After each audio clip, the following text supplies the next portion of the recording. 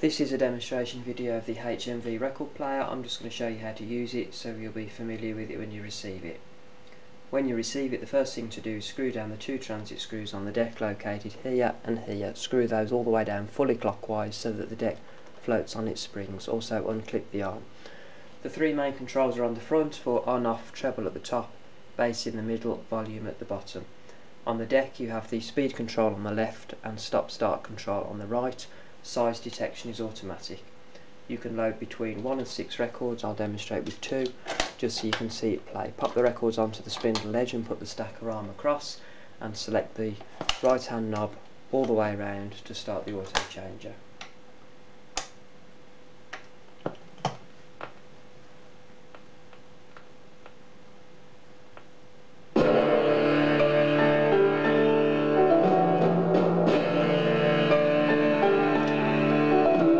If you want to skip to the next record, just flip the right hand control knob all the way around again.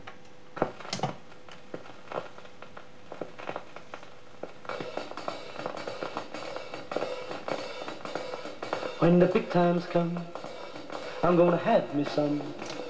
I'm gonna do. So I'll just demonstrate now with the start of a 12-inch record.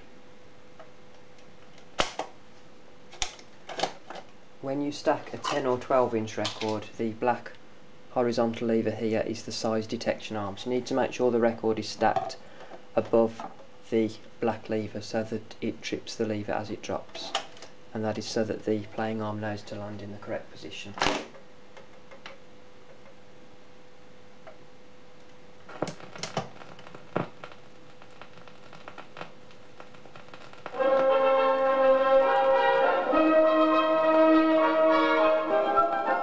And of course the arm lifts off automatically when it reaches the end of the record.